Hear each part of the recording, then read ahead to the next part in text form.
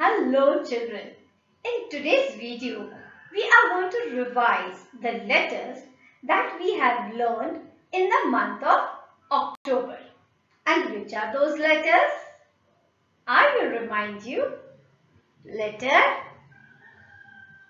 O. This is letter O. A big oval. Letter O. The next letter was A. A with up, down, a sleeping line in the middle. Letter A. And the last letter we learnt was letter C. A backward curve. Letter C. So children, we learnt 3 letters. A, C and letter O. Now let us revise writing these letters. Let's start with the letter A.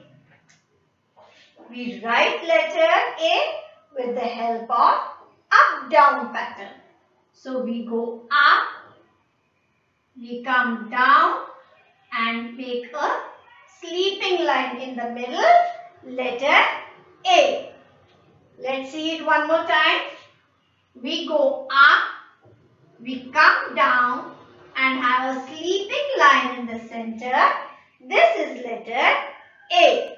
A makes the sound A. A makes the sound A. As in apple, axe, arrow, ankle, almond, alligator. A. The next letter is C.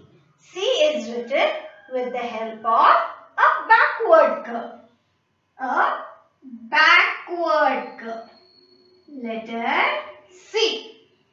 Letter C. Let's see it one more time. Letter C is written with the help of a backward curve pattern. Letter C. C makes the sound K. C makes the sound K. As in cat, candle, cake, car, cot. Alright. And the last letter we learned was letter O. O is written like an oval. And we start from the top. We start from the top, we go down to make half a circle and then we go up and touch the starting point. Letter O. We start from the top, we go down making half a circle, backward curve and we continue going up and touch the starting point. Letter O. O makes the sound A. O makes the sound A. As in ostrich. Orange. O for ox and O for octopus. Alright children, so don't forget to practice the recognition and learning of the letters that we did in the month of October. October. So O for October also.